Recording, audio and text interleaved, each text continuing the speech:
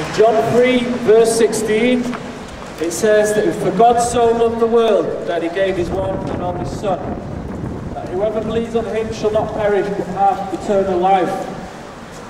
The Bible says that the only way to salvation, the only way to enter the kingdom of heaven is through the Lord Jesus Christ. Jesus Christ lived a perfect, sinless life.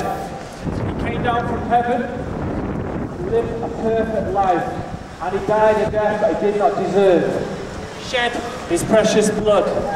Now the reason he shed his blood was to make an atonement for the sins of the world. John the Baptist said, as Jesus was walking towards him, "Behold, the Lamb of God who takes away the sin of the world." Jesus Christ takes away the sin of the world.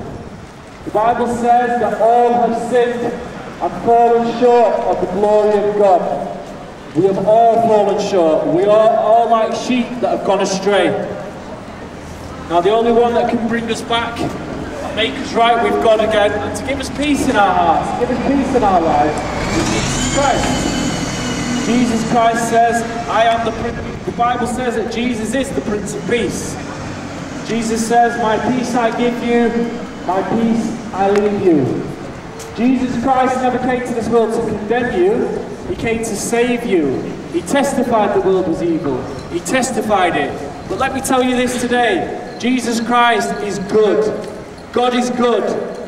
God wants what's best for you today. He wants you to know him, because one day we will meet our Maker. Amen. And the Bible says when we meet Jesus Christ, every knee will bow and every tongue will confess that Jesus Christ is Lord. He is Lord and Saviour. He's not just a prophet, he's not just a good man or a good teacher. He is the King of Kings. He is Lord of Lords. He is the name that is above every other name.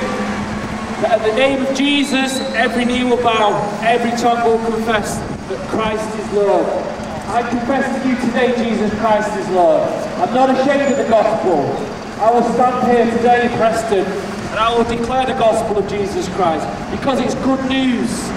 The Bible says to proclaim the gospel, announce the gospel, say the gospel, shout it from the rooftops. It's good news. We do not have to live in despair or depression. Let me tell you this today, folks. Christianity is not a way out of the difficulties of life. It's a way through. And when you've got Jesus by your side, you can get through. Jesus says if you have faith as small as a mustard seed, you can move a mountain. Jesus is asking you today to come walk with him on stormy waters. And I'll tell you this, you will not sink when you've got Jesus by your side, because he is a constant friend. He's always there. Any situation, he will come. Those who call on the name of the Lord shall be saved, but you must repent. You must repent of your sin. Repentance means to turn around and to stop doing the things that are wrong. If you're stealing, stop stealing. If you're living in sin, if you're sleeping around, stop sleeping around.